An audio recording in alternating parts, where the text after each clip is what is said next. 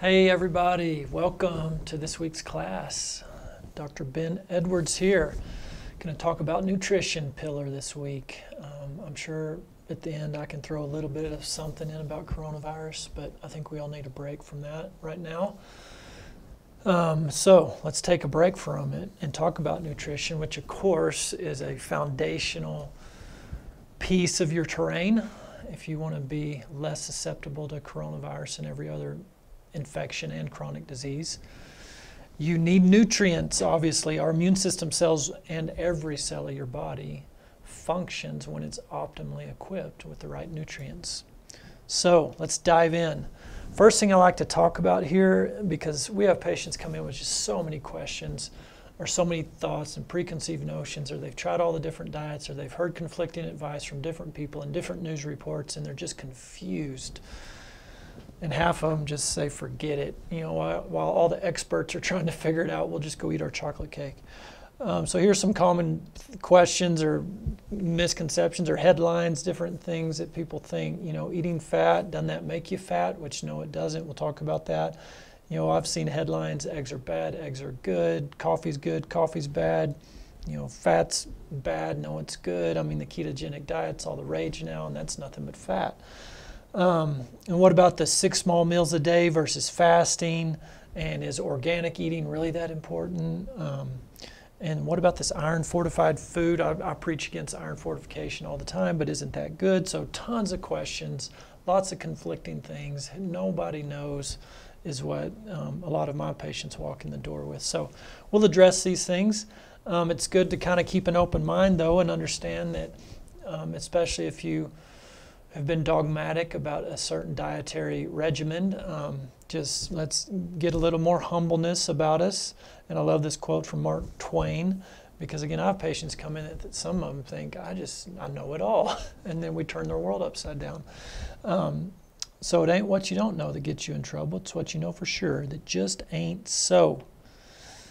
A couple of things I want you to be aware of. I find some patients of mine, they just worship food like they're addicted to it, or their diet, even if it's a healthy food choice. It's like this idol, this religion.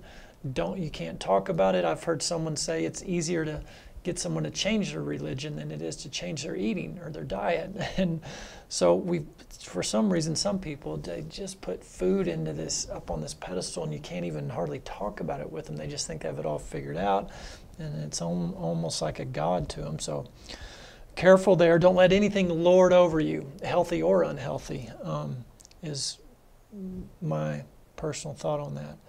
Be careful with narrow-mindedness. We like to get stuck on just one diet. We think, you know, keto all the time or vegetarian all the time or whatever. And division too. I mean, I see this all the time. We have this paleo camp and kind of this paleo CrossFit crowd, and then we've got this Weston A. Price homeschool crowd. And I'm making these categories in here too, and vegetarian, vegan, plant-based only, and carnivore, and everyone's like in their camp. We got to be careful there. Division, in my experience, is not good. And it's a tactic of the enemy in the way I look at it. And the one-size-fits-all approach, obviously, that kind of fits in with division. We got to be careful there. And don't be inflexible. Don't get stuck on just one certain diet necessarily forever. I mean, I have every kind of cookbook in my kitchen. Everything from vegetarian to carnivore and keto and ancestral and Betty Crocker, pioneer woman. We have them all, but in different seasons, different times, and different people. I mean, you need to have flexibility and know when to go in and out. And when we go to the Betty Crocker cookbook, we're not going to use Crisco and enriched whole wheat flour. We're going to use ancestral wheat flour, and we're going to use ancestral fats, and we'll talk about that later. But just having some flexibility, don't get too stuck and narrow-minded is the point I'm really trying to make here. So we're going to keep it simple at the beginning because it can get real complicated, and obviously this could be a multi-hour lecture, a whole semester of college or more. You could talk about nutrition, and we're going to kind of try to hit the highlights, give a little bit of evidence, and give you practical tips. But the biggest simple statement is just eat like your ancestors. Food and how to eat and what to eat used to be intuitive. There used to be a wisdom there, and we've totally lost that. and people don't even know how to eat. We had one patient, she didn't even know how to boil an egg. And so many people just don't eat real food. They eat processed food-like substances, and they don't even understand what food is. And that's the problem. That's why we're all sick, part of the reason why we're all sick. So in a nutshell, you want to eat like your great-grandparents did. And that can be a wide variety of things, like Weston A. Price. I believe I talked about Dr. Price last week. He was a dentist from Cleveland in the 1920s. He noticed an uptick in disease with his patients. And so he and his wife decided to set sail around the world and go observe people groups around the world that were not sick, were not seeing an uptick in disease. And so he went to the north, into Canada, went to Alaska, lived with native tribes there, went to the Orient, went to the South Pacific, went to South America, across the Atlantic, Switzerland, and eventually to Africa. So obviously these are very diverse people groups, and the Africans weren't eating what the Eskimos in Alaska were eating, and those weren't eating what the South Pacific Islanders. So there's a lot of diversity, but there were some commonality, some common themes there, and that's why I like what Dr. Price did, because he could just clearly see modern food made the person susceptible to cavities and disease and tuberculosis. Ancestral food, even though it could be a wide variety. Some of these tribes were 100% animals only, animal products only. Others were mostly plant-based. He didn't find any that were 100% plant-based, but there were some that were 90% plant-based. But the point is, it was real food. And so it can be a wide variety in different things, but it's not a modern food. That's the main driving point. Eat like your ancestors used to eat. So, don't eat this, the standard American diet, or as Weston A. Price called it, modern food. Some characteristics of modern food. You know, I had a young kid, a 10-year-old kid, come into my clinic a couple weeks ago, and he kind of made this comment that his mom had already started this diet on him. And so he was kind of frustrated with just the word diet. So I got out on the whiteboard and drew a line and wrote diet, a definition of diet. Obviously, we're all on a diet. A diet just means the food going in your mouth. What food is going in your mouth? So we wrote characteristics of the standard American modern food diet versus ancestral, and here's some of those characteristics. Nutrient depleted, it's especially the minerals, and we'll talk about that later. Pro-inflammatory, inflammations is the common denominator of all disease, whether it's Alzheimer's, heart attack, and cancer, or even infections. When you're inflamed, your body's more susceptible for germs and bugs to come in, but also for cellular dysfunction that we end up calling disease. Addictive, inexpensive, long shelf life, and readily available. And those last four kind of all go together. To make something have long shelf life, make it readily available, and inexpensive, you've got to use certain ingredients and certain chemical additives and certain preservatives, and you actually have to remove a lot of the nutrients for it to have shelf life. But when you remove a lot of the nutrients, which really is in the fat, you've got to replace that with something that tastes good, because when you remove fat from food, it doesn't taste good. So sugar comes in, and salt. And sugar and table salt are more addictive, sugar in particular, than cocaine. We'll talk about that later too. Those are the basic characteristics. You don't want to eat that. And I mean, come on guys, just look at that. You could show probably a fifth grader that. Don't label it the standard American diet, but just say, hey, would you want to eat a nutrient depleted, pro-inflammatory, cheap, addictive? No, no one would want to eat that, but that's what we're all eating. So instead, do eat this. And as you'll see here, this is mostly what your great-grandparents would know and recognize. It's an ancestral type of eating, so it's nutrient-rich. Vine-ripened and local is best. I know that's hard to do, but when you can, that's what we want to shoot for. Wild-caught, pasture-raised, and organic. The word organic, again, your great-grandparents, everybody was eating organic before there was even the label for that. Before pesticides, herbicides, and all that was even in existence. Everybody, since the dawn of time and since we were created, we've eaten organic. There's more nutrition in that. When you have a pasture-raised, wild-caught, organically grown, vine-ripened, local, you're going to get more nutrient density. Fermented and raw, these are some different techniques. I didn't mention soaking also, but there's some preparation techniques. Obviously, just raw, you're eating it right out of the garden. But the fermentation techniques, before there was refrigeration, we would salt things and we'd ferment things and we would smoke things. And it turns out there's more nutrients. You can eat a cabbage, that's great, but if you ferment that cabbage into sauerkraut, the vitamin C content goes up something like 600%. These natural foods are automatically anti-inflammatory, which is great. You need an anti-inflammatory approach because we live in a pro-inflammatory environment full of stress and full of all kinds of things. Another good rule of thumb is eat food that doesn't require an ingredient label, because it is the ingredient. Your great-grandparents would recognize that too, and then the organ meats we'll talk about later. A lot of the nutrition is found in the organ meats. All right, so I like to start here. Why do we eat? A lot of people just think of food as calories, and I don't want to get fat, so I need to eat less calories and burn more out. And in the movement lecture, we'll talk more about that. But get that out of your mind.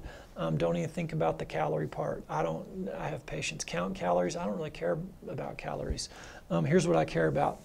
I care that you eat food that has these three things: building blocks for new cells, biochemical reactions, and fuel for cellular energy. And we're going to break down and go through each one of those, but that's really why we eat food. We need building blocks. Dr. Jerry Tennant is a mentor of mine, and he kind of really drove this into me when I was first learning a lot of this stuff. And Dr. Tennant, brilliant guy, graduated from, I think it was Harvard when he was 16 years old. Super smart. He's an ophthalmologist. He was on the team that invented the LASIK laser for that LASIK eye surgery. Ended up getting sick as he was performing these surgeries. That the smoke, because you burn through the cornea, smoke comes out, and he was breathing that in every time he did a surgery. And he ended up getting a virus. There was virus in the smoke and from the patient. Got viral encephalitis, got very, very sick, was in bed 20 hours out of the day, couldn't practice medicine anymore. Eventually did get well, and he got well by just addressing those three things, basically: building blocks, biochemical reactions, and then the raw material or the energy to make that happen. So let's talk about that. Raw materials. Your cells, the cells you were born with, are not the same cells that make up you today. So your eyeball cells, your skin cells, your brain cells, your heart muscle cells, these are not the same cells you were born with. These cells die all the time, and new ones come in all the time. You build new cells all the time. So the rods and cones, these are cells in the back of your eyeball. Every 48 hours, new ones get made. Old ones die, new ones are made. The lining of your gut, every 4 days, it sloughs off, you got new ones coming in. Every 4 weeks, your skin. Every 8 weeks, your liver cells. Your red blood cells every 3 months. So you're regenerating a whole new you all the time, and you've got to have the building blocks, and that comes from the food that you eat. Some of this comes from recycling, but also it comes from the food. Next, I like to use this analogy of an automobile factory, like up in Detroit, where they manufacture these automobiles on an assembly line. You've got to have the raw material coming in, but then that's just the raw material. You have to be able to assemble that. That takes workers. Workers are enzymes in the body. You have over 9,000 enzymes in the body, and the enzymes are actually doing the work. They're adding molecules to other molecules. They're chopping certain molecules off of other molecules. So these workers are super important, and these enzymes run off minerals. Thirdly, those workers have to have energy in the form of ATP. And that's where the food comes in. You've got to have fuel to make that ATP, to make that energy. We'll talk about that in a little more detail.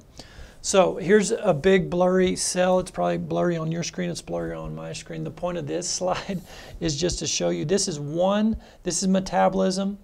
One of the functions of your cell is metabolism. That's making energy. This is a network of chemical reactions throughout the cell to make that energy. Obviously extremely complex.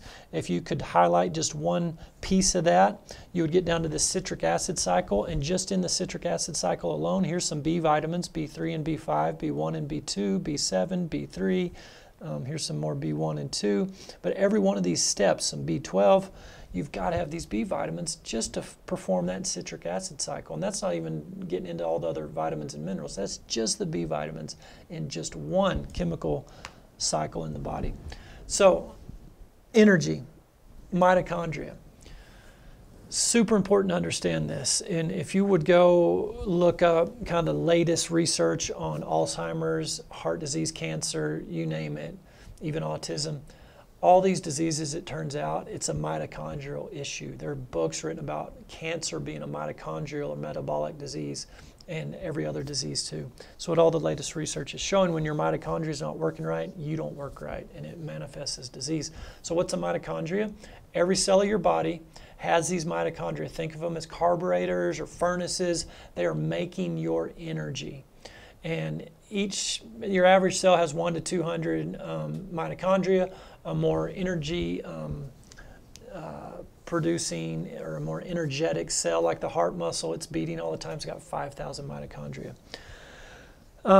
You've got to be able to make energy, but you also have to clear the exhaust. And again, this is what the food will help you do well, or it could help you not do so well, not function well here. We're going to draw this out, and probably the whole nutrition lecture I could just do on this one slide, and it would drive the point home well enough. That's a cell. Here's the nucleus with the DNA, which we're going to kind of ignore right now. Remember, you're not your genes, it's epigenetics. Here's a mitochondria. Remember the carburetor. So what's a carburetor in your car need? Fuel. But it also needs oxygen. We'll talk more about the oxygen when we talk about the movement video, because we move really to oxygenate the body, not to lose weight. Also, we need a spark plug. I'll make that red here, little spark. And the spark plugs in the body, those are minerals, mostly copper and magnesium. But when you have all three of those come together, fuel, oxygen, spark plug, what you produce is energy called ATP. That's the energy molecule. Real quick, we're going to talk about the fuel. You could use fat for fuel here, or you could use sugar. Sugar is also called glucose in the human body. Sorry, my iPad's messing up there. So if you were to consume fat for fuel, here's what happens. It goes through this system and it comes out here and it makes 140 ATPs per every molecule of fat that you consume for fuel. And, forgot to draw on here, exhaust. Exhaust is called free radicals, but just think of it as exhaust coming out the tailpipe in your car. Black smoke versus real clean burning fuel. So when you burn fat for fuel, you make very few free radicals. Lots of energy, very little exhaust. That's fat for fuel. When you burn carb or glucose or sugar through this system, what you get is about 32 to 34 ATPs, and you get a whole lot of free radicals, a whole lot of exhaust. That doesn't mean you can't ever burn carb or eat carb or sugar. It's fine. Your ancestors, your great-grandparents, the studies show that about the turn of the century, a pound of sugar could last anywhere from 6 to 12 months for the average American. Today, modern times, a pound of sugar is consumed in 1 to 2 days for the standard American, mostly because we're drinking our sugar. It's in all the liquid drinks, Gatorade, Powerade, all the juices, of course soda. But we're consuming a lot of liquid sugar, but then they've also added it to almost all foods because it's addictive, more so than cocaine. I don't recall if I told you all about the study with 50 rats in a cage. They gave them cocaine water for a few days and shut it off, gave them sugar water for a few days, shut it off, opened it up to free choice. 48 out of the 50 went to the sugar water because it causes more of a dopamine surge, which is your pleasure hormone. That ooh, ah, great feeling, give me more of that. So the sugar's in everything. It's in ketchup, tomato sauce, you name it. And there's code names for sugar. Anything that ends in OSE is a form of sugar, highly addictive. So we're consuming it, and then the grains, corn, wheat, and rice in particular, those turn into glucose or sugar once you consume them. We'll talk more about the wheat later, modern wheat versus ancient wheat. But my point is a standard modern diet, and that's what same thing Weston A. Price found. It was sugar consumption and processed flour that was making people susceptible to cavities, chronic disease, and tuberculosis. It's what we see today. Part of the reason is because of what I've drawn here. You make less energy and you make way more exhaust when all you do is burn carb and sugar for fuel, particularly processed carb and sugar. It's so easy to take this processed, enriched flour and the processed sugar and just burn it through this system and produce tons of free radicals. So let's talk a second on the free radicals. As these free radicals get produced more and more and more, you do have a system. It's called the antioxidant enzyme system. These antioxidants come up here and they take care of the free radicals. They squelch them. They donate electrons to deal with that electron stealing free radical. These antioxidant enzymes, remember I mentioned the enzymes are the workers. That's what's cleaving things off and adding things on. A great example, when the sun hits your skin, that sunlight triggers a chemical reaction in your skin to change the cholesterol molecule into vitamin D. But that doesn't just presto happen. It's an enzyme that gets triggered that does the cleaving on that cholesterol molecule. Now it's a hormone, actually. Vitamin D is a hormone, not a vitamin. So these enzymes are super important.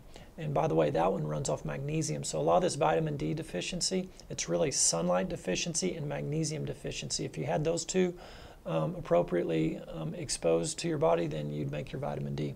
That's another story though. But these are enzymes too, antioxidant enzymes. They mostly run off copper and magnesium. If you remember up here, the spark plugs are, I think I said magnesium and copper. Those are the two main ones. Remember those, because later I'm going to show you some nutrition depletion graphs. Our food's completely mineral depleted, and magnesium and copper are the top two most depleted minerals in our food supply. But if you had enough mag and copper, these antioxidant enzymes would work, and they would come up here and deal with the free radicals. The problem we see in America is we don't have the minerals.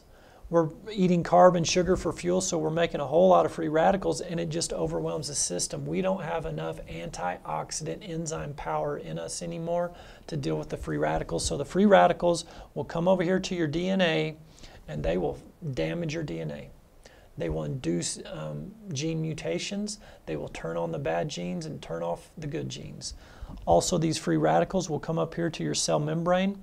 The cell membrane is where your hormone receptors sit. Hormones like thyroid and testosterone and estrogen and insulin, each hormone has its keyhole or receptor that sit in these cell membranes. If you inflame this cell membrane with free radical production, then these get bent out of shape. All the keyholes get bent out of shape. So we have a lot of patients who complain of low thyroid symptoms even when they're on thyroid medication. And a lot of times it's not because there's an issue with their hormone or their key. It's an issue with the keyhole. The keyhole's been out of shape. This is the root cause of type 2 diabetes, insulin resistance. The insulin's there. In a type 2 diabetic, actually, they have way too much insulin. They have tons of keys. The problem is that insulin can't fit into the keyhole. It's because the keyhole's been out of shape. And the reason it's been out of shape is because of inflammation. And inflammation comes from this excess free radical production and not enough antioxidants to deal with those free radicals. So you get a whole lot done from a health perspective and from an inflammation perspective if you can just get this whole system here working right. If you can get that carburetor tuned up and get your miles per gallon tuned up to 140 miles a gallon and get the exhaust really cleaned up, get your antioxidant enzymes running, get your minerals back here to turn on your exhaust system, and get your minerals back here to turn on your energy system, and shift to start eating a little more fat for fuel like your ancestors did, and not this predominantly carb-heavy eating plan that is the standard American diet. Another thing I want to mention, this cell membrane, it's made of fat. As y'all can tell, I really like talking about fat. It's because it's really important. And this low-fat diet that got implemented from the 1960s on was one of the worst things that ever could have happened. The cell membrane is made of fat. It's a bilipid layer, we call it, 2 layers of fat. Well, this fat needs to be healthy, anti-inflammatory fat, not pro-inflammatory fat. So omega-6 and omega-3, that's 2 big groups of fats. You've heard of omega-3 from fish oil. It's anti-inflammatory. Omega-6 is pro-inflammatory. We actually need both. The body does need to have the ability to create inflammation at times, but it needs to be in balance. The average, and that balance is about a 3-to-1 ratio. And your average American's consuming a diet that's about a 20-to-1, omega-6 to omega-3. We need to bring that back. Part of the problem is the seed oils, like canola, which is rapeseed oil, cottonseed oil, soybean oil, corn oil. These highly oxidizable oils, omega-6 rich and pro-inflammatory. You fill your cell membranes full of those cell membranes will be inflamed. Second to that, when you put a cow into a feedlot instead of leave it on pasture, the moment it starts eating that grain, soy and corn in particular, it starts to change the fat content of that cow from omega-3 dominant to omega-6 dominant. A grass-fed cow eating what God intended for it to eat out in the wild, on pasture, will be full of omega-3. There's more omega-3 in a grass-fed roast than there is in salmon. I love salmon too, but beef's not a problem if that beef's eating what it's supposed to eat. So the point is, you want to put the right fats in so that the cell membranes, that's part of the raw material coming in. Your body's going to make these cells, and it will use whatever fat you give it to make that cell. And if you give it the right fat, then this cell membrane will be anti-inflammatory, and that's very beneficial for all these receptors that sit on the cell membrane. Also, I didn't mention, there's cellular debris and toxins trying to come out of your cell, and when you have an inflamed cell membrane, it's hard to detox. Also, there's oxygen trying to get into the cell, as I mentioned up here, and that oxygen has to pass through 7 cell membranes between your lung and that carburetor. And those cell membranes, the anti-inflammatory fats, welcome the oxygen in and allow it to pass through very easily. The pro-inflammatory fats repel the oxygen. And so that's just another reason to fill your body full of the right kinds of fats. So real quick, the wrong fats are the modern ones. Crisco, margarine, all the seed oils. It takes a very industrious steel press to press a hard seed like rapeseed, cottonseed, corn, and soy to get that oil out. As opposed to olive oil, you could do a wooden press and get olive oil out. So olive oil is good, avocado oil, coconut oil, real butter, heavy cream, tallow, lard, just your ancestral traditional fats. Okay, so there's a lot there. Just to review, again, this is probably the whole lecture really in one slide. You've got the fuel, you've got the spark plug, you've got the oxygen. It's just like in your vehicle, your fuel line, your air line, and your spark plug. To create ATP, your energy, you want to produce high energy and a little bit of exhaust. You want good exhaust clearing system. That's called your antioxidant enzyme system. These run off minerals too. And you want a healthy cell membrane full of good fat. So there you go. There'll be a test at the end. You've got to draw that out. Just kidding. Okay, let's keep going here. This is a pretty smart guy. Linus Pauling, 2-time Nobel Prize winner, arguably the greatest chemist of the 21st century, and he said you can trace almost every sickness, every disease, every ailment to a mineral deficiency, and I tend to believe him.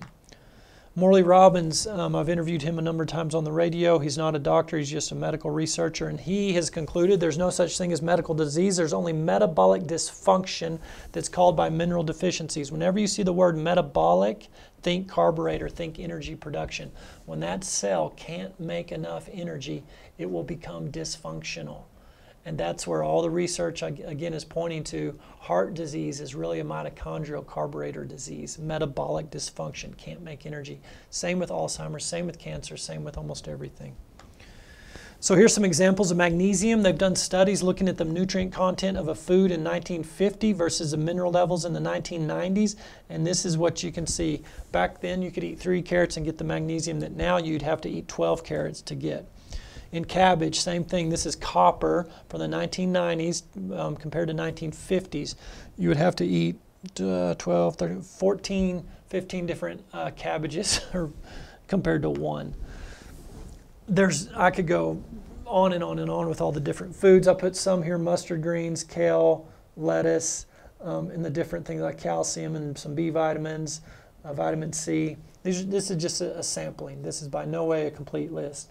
What this Dr. Don Davis did at UT Austin, he compared 1958 to 1996, 43 different garden crops, and across the board, the nutrient levels were depleted, usually significantly depleted, up to 80% depletions.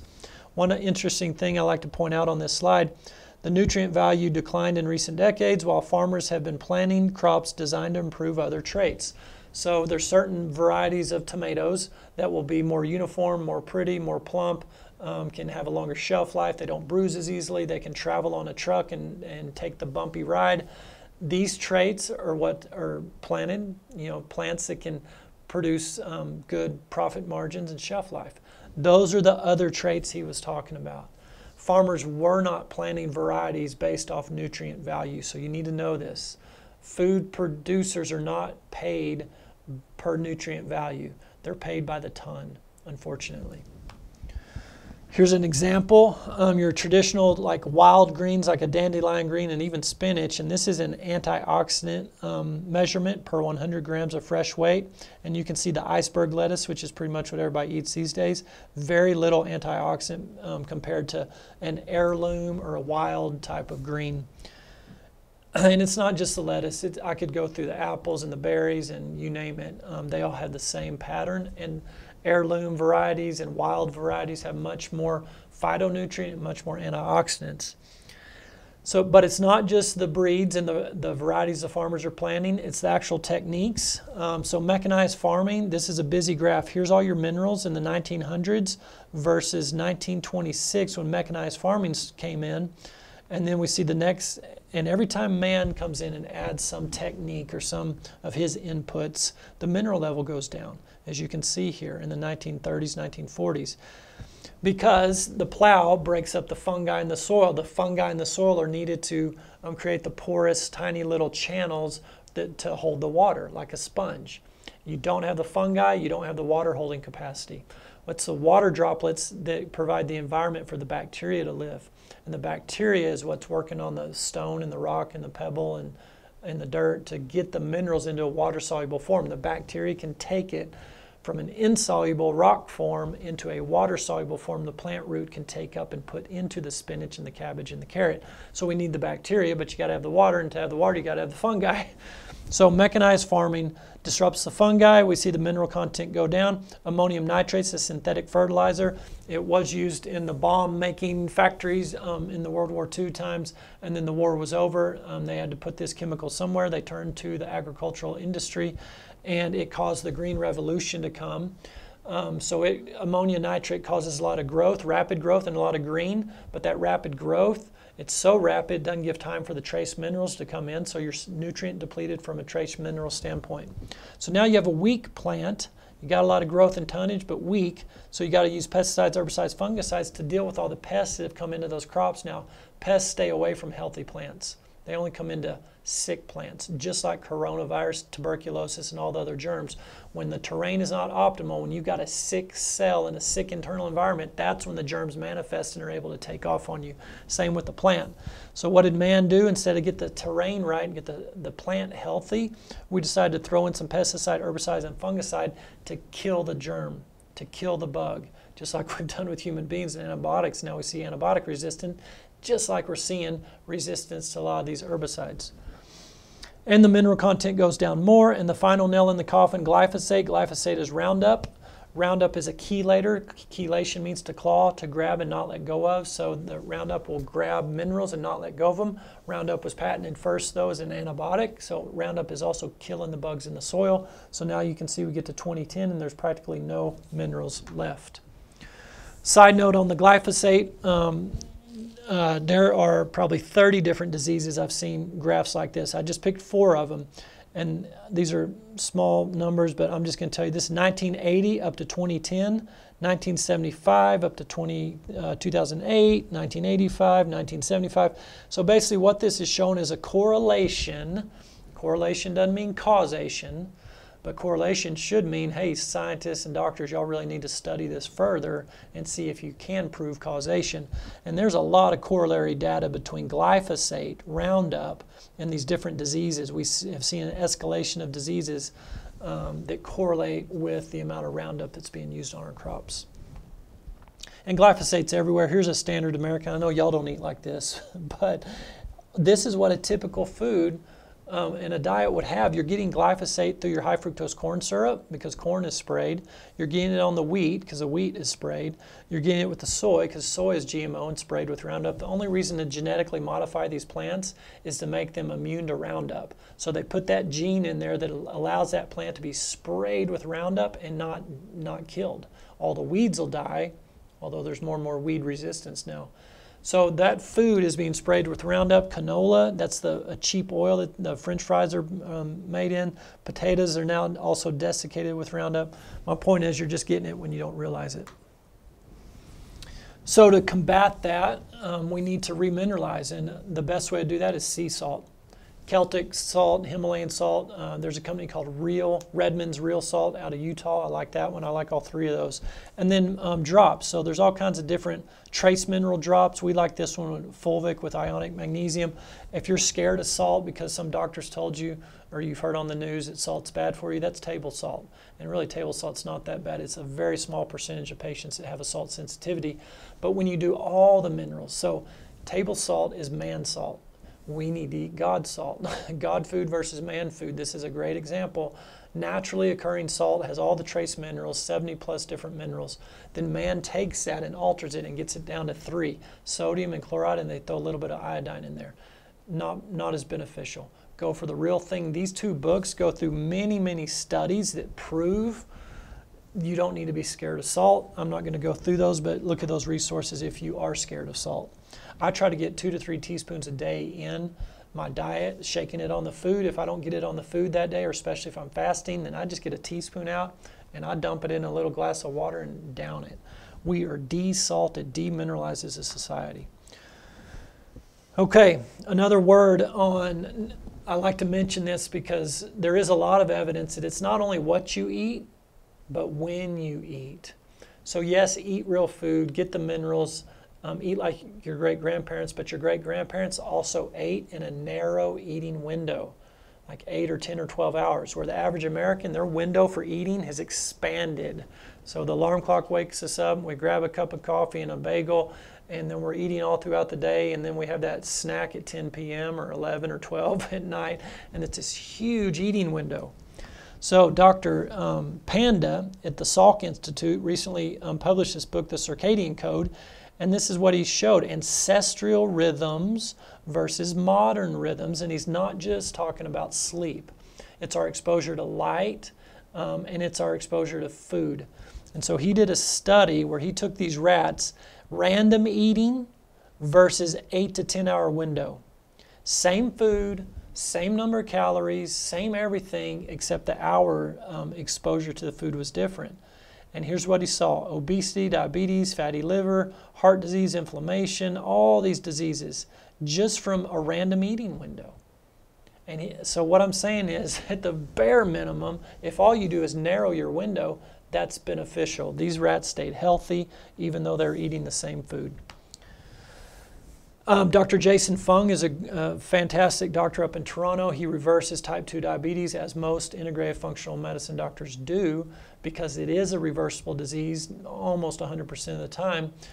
But a great way to reverse it, remember I said insulin resistance is the cause of type 2 diabetes. High blood sugar is the symptom.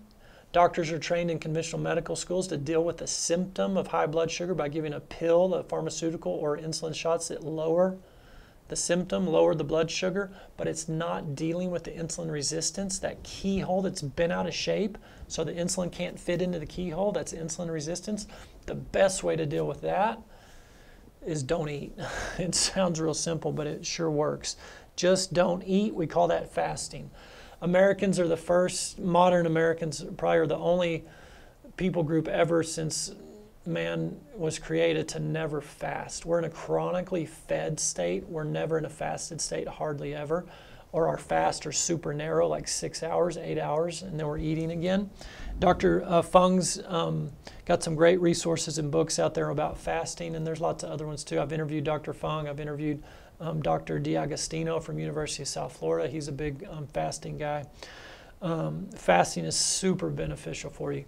So just narrow the eating window and you'll get an 18-hour fast. Stop eating, at 5 or 6 or 7 in the evening. Don't eat, until the next morning. You can get a pretty big window. Just skip breakfast, you get a pretty big window, or even go a whole 24 hours. Eat supper and then don't eat again till the next day. That's a 24-hour fast. Very, very beneficial for our really sick patients, and like Dr. Fung and his diabetic patients, he'll do extended fasts, 3 days, 4 days, 5 days, sometimes longer. You'll get a lot of metabolic rejuvenation. That carburetor will become much more efficient when you're in a fasted state. And also, your most dysfunctional carburetors, the ones that are getting the very lowest miles per gallon and blowing out the most exhaust, the most free radicals, when you fast, your body will actually go through mitophagy, and that means these mitochondria just implode. They die. Your body cleans house. It's like a spring cleaning when you fast. And you will take those mitochondria out, the ones that are inefficient.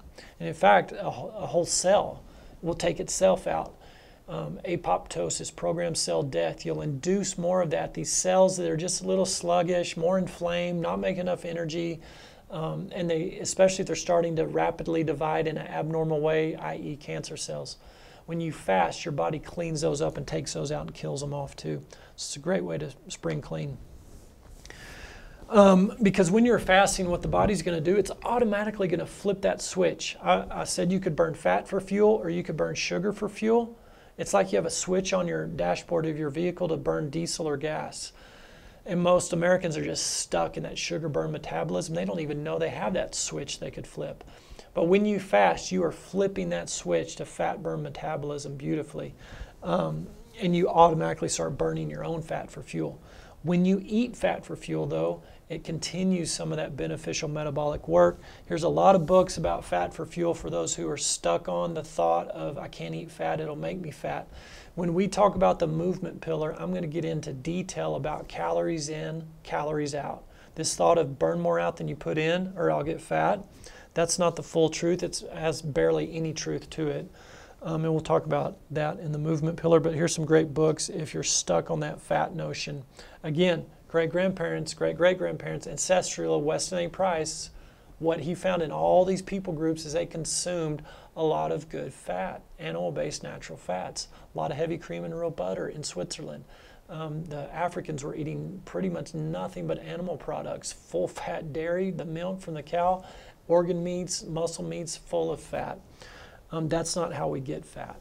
Our ancestors weren't fat. We didn't have an obesity epidemic until the low-fat diet came in. And it's because we took the fat out and replaced it with carbs and sugar. Carbs and sugar spike insulin. Insulin tells you to store fat. We'll talk about that later, though. Just a little quick word here.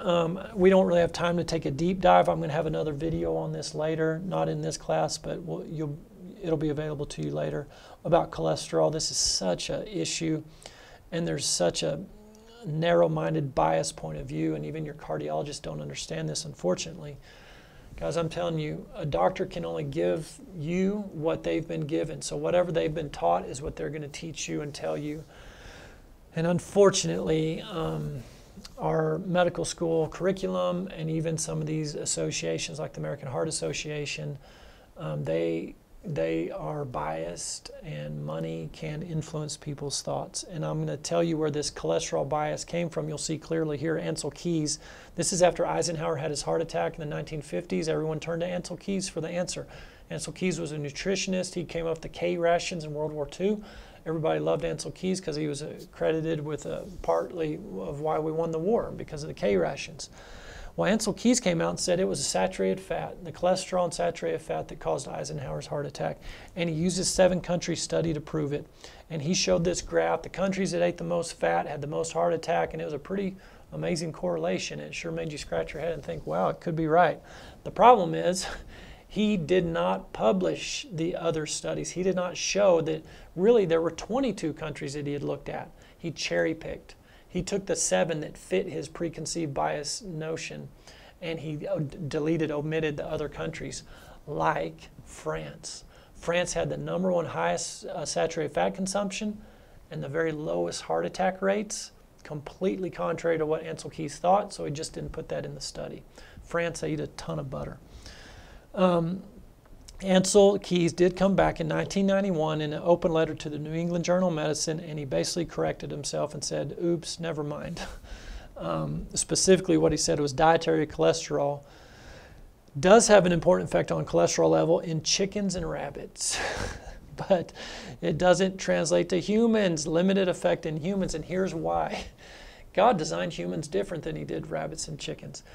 We need cholesterol. Cholesterol is the backbone for our hormone production. It's the backbone for our brain health. Our brain has tons of cholesterol. We have to have cholesterol to live. And the body's going to maintain a certain level of cholesterol. So if you stop eating it, then the liver ramps up its production and you make more. If you're eating a high cholesterol diet, then the liver will make less. And that's what Dr. Keyes and other researchers found. The body's going to adjust up and down based on your consumption because it needs cholesterol. Now, inflamed cholesterol, that is a problem. And we'll talk about that more in the other video. So dropping cholesterol levels, just to drop them, doesn't translate to reduce heart attack and stroke. Dealing with the inflammation in the cholesterol, then you start to see a decrease in heart attack and stroke. There's a great book, Fat and Cholesterol Don't Cause Heart Attacks. I highly recommend that book if you are really stuck in that notion that fat's bad and it causes heart attacks. The Statin Disaster by Dr. Brownstein's another great one. I got to just show this because it's kind of a pet peeve of mine. You'll see these big articles. I mean, this was literally in a magazine. They get a famous Dr. Jarvik here, and he was the inventor of an artificial heart. And he uses Lipitor and this big 36% reduction in heart attacks. And guys, I remember when this study came out and the drug reps came into my clinic with this big poster, nice and shiny and bright, with this huge bar graph that showed this huge 36% reduction. But look at this asterisk right here. And then come down here and see what the asterisk says. That means in a large clinical study, 3% of patients taking sugar pill had a heart attack, compared to 2% of patients on Lipitor. So number one, 97% of the patients in the study didn't have a heart attack at all. 3% that were on the placebo sugar pill had a heart attack, and 2% taking Lipitor had a heart attack. So there's a 1% difference. So since when does 36% equal 1%? And I'm not going to take a deep dive into this. It'll be in a different video. But it's absolute risk versus relative risk. It's a statistical, gymnastical thing that they do just to make it look better. But the headlines are always going to give you the relative risk and not the absolute risk. What you should really care about is absolute risk. That 1% reduction, by the way, that Lipitor provided, the further study into that data showed it was the anti-inflammatory effect of Lipitor that caused any benefit. It was not the cholesterol lowering level effect of Lipitor that created the benefit. Again, that's another lecture, but I just had to mention that. This I'm going to totally skip because we're going to go over this in the movement lecture, because so many think exercise is a way to lose weight. No, the way to lose weight is to deal with fat storage hormones. That's just a little preview. I do want to mention modern wheat, and a lot of this is talked about in Wheat Belly. Dr. William Davis is a cardiologist. I interviewed him also, great interview on our podcast page. You can go back and look at that. Perlmutter, he's a neurologist, Grain Brain. Dr. Wolfson's paleocardiologist. They talk about these things in their book, but primarily about the high carb, high sugar, wheat in particular diet that's driving all this inflammation and disease. So real quick, a word on modern wheat versus ancient wheat. Totally different. The wheat of the Bible in Jesus' day in ancient times, totally different wheat. Modern wheat has 42 chromosomes. Biblical wheat had 28 chromosomes, and the very original had 14 chromosomes. There is some cross, the wind will blow, and these different breeds of wheat, they will cross hybridize naturally. Natural hybridization. But 14 to 28 chromosomes basically is what wheat has always had, the natural ancestral wheat. When we started hybridizing it, in man-made hybridizations, that's when the big problem came in particular 1970, 72, Dr. Norman Borlaug, he won the Nobel Prize for his last hybridization to create modern wheat because yields went up tenfold. Dr. Borlaug's hybridization, this dwarf wheat that he came up with, it's 18 inches tall. Ancient wheat from Bible times was 5 feet tall. Dwarf wheat is wind resistant, drought resistant, and the yields are 10 times greater. So he won the Nobel Prize for curing world hunger. But the problem is all this new genetic information, this hybridization, created what we see here, a genome for gluten. It's a totally different type of gluten that does not even register on the ELISA test for gluten. So doctors today will test a patient for gluten sensitivity. That particular gluten is so different than biblical gluten, ancient wheat. It doesn't even register. The biblical ancient stuff doesn't. It's incredible. And that doesn't even go into the nutrient depletion and all the Roundup, the glyphosate that's sprayed on the modern wheat. So here's an example, the ancestral wheat. This is what we have in our pantry at home when we want to cook biscuits or cake or a pie crust or whatever. Now it's still carb. It's still going to burn through that mitochondria at 32 miles a gallon, produce a little more exhaust, so we don't eat it all the time. But when we do eat it, it's going to be this einkorn, E-I-N-K-O-R-N. One hybridization away is spelt flour. Spelt's probably a little more readily available at grocery stores. These are two good ones. I'd prefer it to be organic. Some other options, and we use these all the time too, and this is coconut and almond flour, and these have less, they don't turn into blood sugar quite as fast, which is good, and they don't drive inflammation. So those are just some other options. We'll talk about this in the Peace Pillar lecture, but I do like to mention it here. It's more, you know that old saying, you are what you eat. It's not totally accurate. You are what you can digest and absorb. It's one thing to put food in your mouth. You've got to be able to break that food down. You've got to be able to take that steak, turn it into steak soup, absorbable liquid, you know, chopped up particles. You've got to be able to absorb this stuff. So you got to have saliva and teeth, obviously. The teeth is real important. A colleague of mine, in his lab, he wanted to study the human digestion, so he made a simulation, a machine in his lab of the human digestive tract to study different things. But one thing he forgot was the chewing. He forgot to put teeth in this simulation, and he said it was amazing. Even with stomach acid, hydrochloric acid, that's an acid that's at 1 to 2% battery pH, similar to battery acid. That couldn't even break the food down. You've got to chew. So chewing, saliva, but stomach acid's important, gallbladder enzymes, pancreatic enzymes. The human body has, you know, 6, 7, 8, 9 different enzymes to break food down, but then the microbiome, the bacteria in your gut, produces dozens and dozens of enzymes to break this food down. So what I'm getting at is you need all those things. You need to slow down and chew. You need to have proper stomach acid levels, which most people don't. We'll talk about that in the Peace Pillar also. Stress, fight or flight mode shuts down the stomach acid production. And it is the stomach acid that triggers the gallbladder and pancreas to squirt their enzymes. So if you're missing stomach acid from fight or flight mode, and a high sugar diet will also turn off your stomach acid production, you're missing your gallbladder and pancreatic enzymes. If you don't have good gut flora, then you're missing those digestive enzymes. And there are supplements you can take to put enzymes back into the body, and we use these occasionally in patients, but way more beneficial than a supplemental enzyme, dietary enzyme, is just get your own processes working again. And that's going to be related to mostly getting to a state of peace, not being in fight or flight mode. We'll talk about that more later. So just to review, I want to remind y'all that in a nutshell, and I keep going back to Weston A. Price because he was at this unique time in the world's history when we were changing from ancestral food, the way we've eaten since time began, to modern times. He was right there when the change was happening, and he documented it so well. And it was a wide variety of food. It wasn't a narrow, everybody's got to eat only this diet or only that diet. It was a wide variety of foods in all these different people groups. So I would recommend y'all check him out. WestonAPrice.org is a great website. So we're in the closing minutes. I want to hit some practical stuff. So what do I actually eat? Hopefully you're getting the idea now. You want to eat real food. Perimeter of the grocery store, that's where the real food's at. Sorta better if you could go to the farmer's market. Even better, go straight to the farm or grow it yourself in your backyard. But practically speaking, for the masses, it's the perimeter. It's the produce, the meat, and the dairy. That's where the real food's at. The inside aisles of the grocery store, that's where all the packaged processed food's at. That's where most of the nutrient-depleted, addictive, pro-inflammatory stuff with high shelf life. So try to steer clear of that.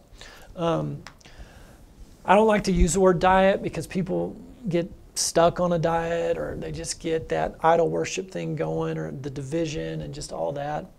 But understand people also need a guide. So the biggest thing I would say is at least just don't do this top one, standard American diet.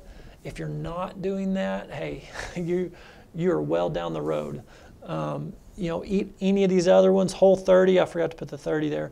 Whole30, but just clean and organic. You know, there's a Mediterranean diet, that's great.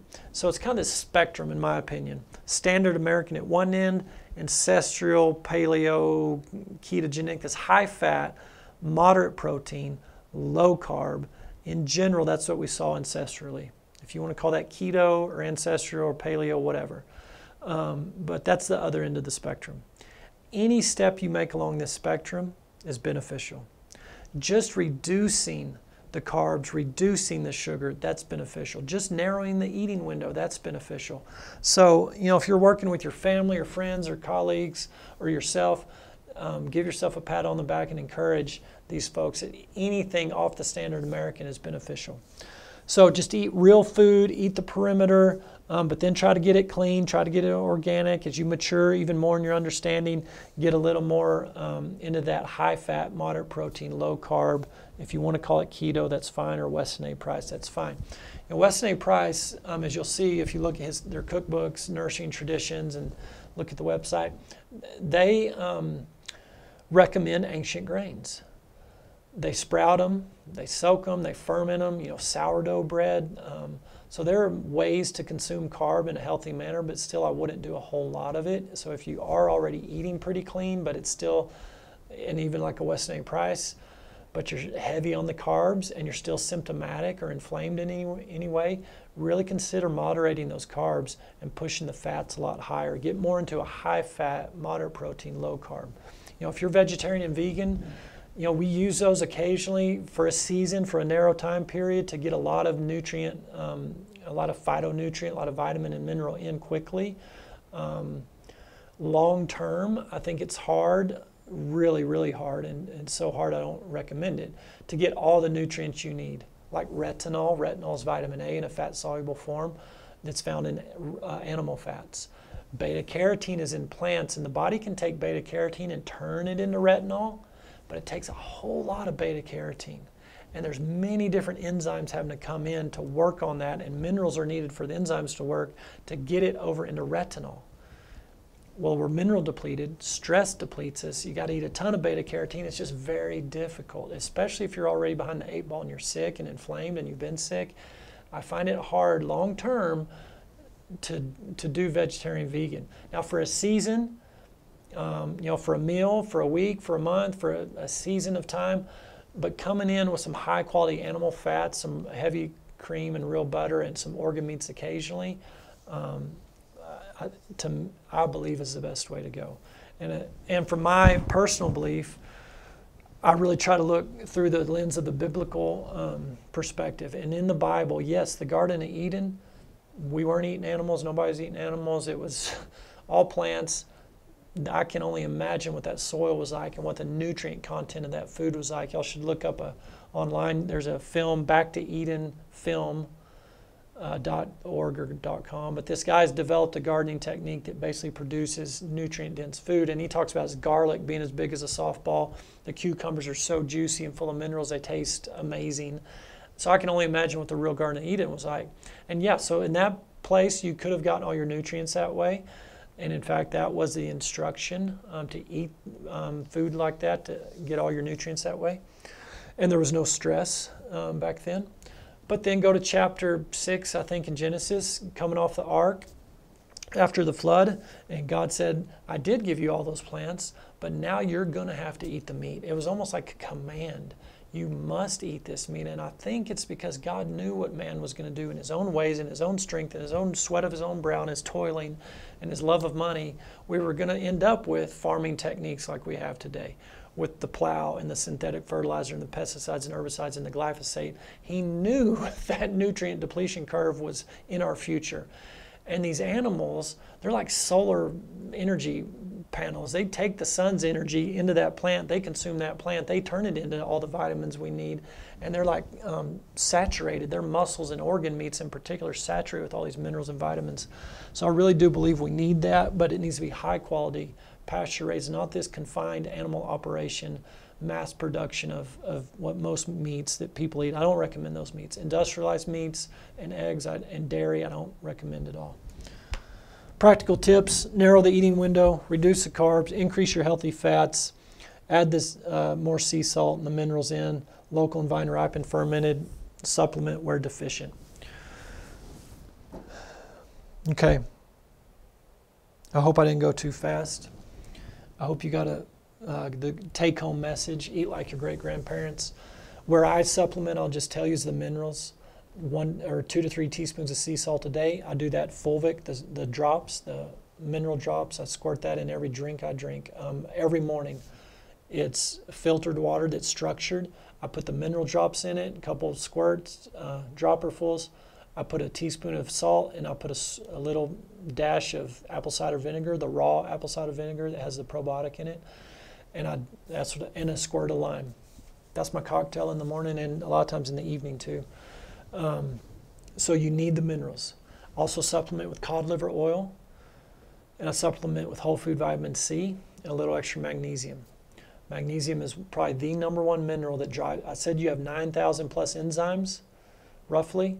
3,400 of them are magnesium dependent. More than any other mineral, we need magnesium. Magnesium is the mineral we burn through the most when we're stressed out. We're all under more stress these days. So I do extra mag, cod liver oil, whole food vitamin C, and then that trace mineral drop basically every day. That's what I'm doing. Sometimes I'll do other things. Fermented foods are important, real food. Most people need that high fat, moderate protein, low carb, occasionally fast. Occasionally I do high carb and I mix it up. I go back and forth, find out what works for you, learn to listen to your body. If you're eating food that makes you feel bad, don't eat that. Really learn to customize this for your own self. Talk with the wellness navigators. If you're sick in particular, if you're really inflamed, you may need a more dedicated approach and a recommended kind of dietary program for a time period until you're healed and you're well and you're not inflamed and you're symptom free and you're off your pharmaceuticals.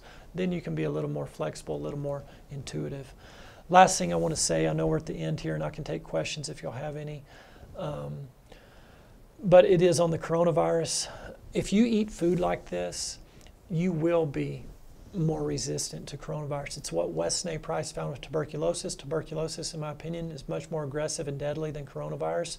And these people were tuberculosis free. He called it resistance. They had built a resistance to tuberculosis.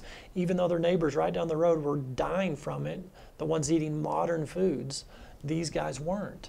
When the body is equipped with what it needs, your Pac-Man, they're called macrophages, that's what gobbles up the coronavirus or every other germ. They'll be highly functional when they can make energy and when they can clear exhaust. People are asking me, what kind of mask should I wear for corona? And I tell them, don't worry about it. God gave you a built-in mask already, and that is the hair in your nose and the cilia that line your airway all the way to your lung. That's the mucous membrane. That's the mucus that your mucous membrane makes. But all these mucus-producing cells and the cilia and your airway, they need to be nourished properly so they can function properly. And then just inside the lining of your airway are millions of troops. It's like the Border Patrol agents just lined up, ready to not let anyone in or to check every single visitor coming in and gobble up the coronavirus. You have the best filtration system and mask, if you want to call it, already built in. So don't worry about it. Stress will deplete it all. Stress will shut down your immune system. Of course, nutrient depletion will too. And if you're inflamed, your immune system can't work as well either. And the point of eating real food is a low inflammatory state. So be encouraged. This is powerful stuff. Hippocrates, pretty smart guy, said, let thy food be thy medicine and thy medicine be thy food. And he also said all disease starts in the gut. It's just such an important relationship between what you eat, your gut health. We didn't even talk about the microbes in the gut. We'll do that in another video. But those bacteria in your gut, they talk to your immune system cells. So if you've got good, diversified gut flora, you're going to have improved immune system, better Pac-Man in there gobbling up coronavirus and everything else. But it's those microbes that get impacted by the standard American diet. 80% of antibiotics in America today are put into the food, not given out at the drugstore. It's in the dairy and the meat, conventionally grown meats and dairy. That antibiotic decimates your gut flora. Roundup decimates your gut flora. Splenda, the artificial sweetener, decimates your gut flora. Birth control pills, all kinds of stuff. So stay away from chemical, artificial stuff. It's going to decimate your gut flora. Eat the fermented food. That's the sauerkraut, because it's got the bacteria. It's going to bring the diversity back. And that is so much more impactful for your immune system than any pharmaceutical you could take to bolster your immune system, any mask, any hand sanitizer, all that stuff pales in comparison to your natural defenses if you just steward yourself right. So guys, be at peace. I know we're in a wild, crazy state right now. A lot of it's media just whipping up a frenzy. Yes, coronavirus is going to kill, unfortunately, thousands of people just like the flu. Already this year, the flu, I think I read, I'm not going to quote it because I don't remember. It was 10 times more people already this year have died of flu than corona. And that's typical. Every year, 60,000 people die of the flu, not minimizing those deaths, just bringing some perspective to that. We'll probably have 80 or 100,000 die from coronavirus, a little more than the flu, but very similar. Steward your health, be at peace, trust your body's own defenses. I will tell you this, nebulize some food-grade hydrogen peroxide. You know, if you have a loved one, a neighbor, a friend who's not stewarded their health, they're elderly, they have chronic disease, they're one of those ones with just prone to getting coronavirus and doing poorly. You know, 99% of y'all who get corona will live. So what the stats show, even a standard American nutrient depleted, our body's so amazing and resilient. But if you have a loved one or a relative or friend who is high risk, here's a great treatment. Nebulize. So get a nebulizer. That's where you put the medicine in the little cup and it vaporizes and you breathe it in. It's like what asthmatic kids have to do. 2 or 3 drops of Lugol's iodine and 3 cc's of saline or sterile water. That's awesome to kill these germs in the lung. Same thing with food-grade hydrogen peroxide. 3% food-grade hydrogen peroxide, 20 drops. Pinch of baking soda, 3 cc's of saline or sterile water. Load up on the cod liver oil, that's your vitamin A and D. Load up on vitamin C. If these guys are sick and coughing and fever, give them vitamin C to bowel tolerance. That means until they start having loose stool and then back off a little bit. That's, you know, every hour, let them sip on a little vitamin C mixture that you make them. If they are in the hospital, try to convince the doctor to put some IV vitamin C on them. The intravenous vitamin C is multiple studies showing decreased mortality, big drops in mortality with the vitamin C. So there are treatments. I was just on the phone, got off the phone, 2 doctors in Italy. Through a translator, were talking to us about ozone, which we use ozone in our clinic. Ozone is oxygen. It's O3 as opposed to O2 that you breathe. And they're finally, the hospitals in Italy allowed them to use this ozone intravenously. And these doctors were reporting great success with ICU patients on the ventilator, coming off the ventilator in a couple of days with the IV ozone. So I know that's probably not going to be accepted here in the U.S. In the hospitals, but you can find an integrative doctor in the area and they could do that. The vitamin C drips are more accepted potentially in the hospital. So those are for your sick friends and neighbors and loved ones. There are multiple studies, 100 years worth of data on ozone. Lots of studies published, even in JAMA, on vitamin C. So y'all be encouraged. Lots of great natural therapies. Unfortunately, they're not patentable. So I didn't learn about them in medical school. That sounds jaded, but it's true. I'll quit talking because I feel myself going on a tangent here. You ought to go to the YouTube channel and look up. I did videos already on vitamin C and other stuff, and we'll try to put some more stuff on there regarding corona. So y'all don't freak out about that. I know you're not. Be at peace. Keep stewarding your health. Next week, hydration. It's going to blow your mind. Hydration is way more than 8 glasses of water a day. In fact, that's not even correct. So next week, hydration, then we'll do movement and peace. So look forward to continuing the class with y'all and get with the wellness navigators, do some one-on-ones with them, get your specific questions answered there, unless there are any. There's one question. All right, one question. Where do I get nutrient-rich soil for my garden? Nutrient-rich soil, where do I get that for my garden? Good question. A good organic garden facility in your area would be a place to start. I mean, they make bags of organic potting soil and organic soil. That'd get a little pricey. If you had the time, the Back to Eden technique, backtoedenfilm.com, just look that up. And basically all you're going to do is cover your soil. He covers it with wood chips. He talks about you can cover it with other things. That's going to naturally develop your soil into the richest organic soil imaginable. Regenerative or biodynamic farming is kind of the new catchphrase. It's beyond organic. It's actually regenerating the soil. And if you could maybe Google or search in your area for a regenerative or biodynamic farmer, we're going to start working with some here locally to really promote this on a mass scale to the big conventional farmers in our area. But you might be able to find one locally who could help you with that. But basically it's going to be composting. Talk to your local organic gardener, and there is a West Texas Organic Gardener.com. I'll try to have that next week maybe. One of our patients does a lot of organic gardening here locally and has a great website with great resources. So we'll have that next week for you. Okay, everybody. Y'all be blessed. Have a great rest of your week, and we'll see you next week. Thank you for being with us today.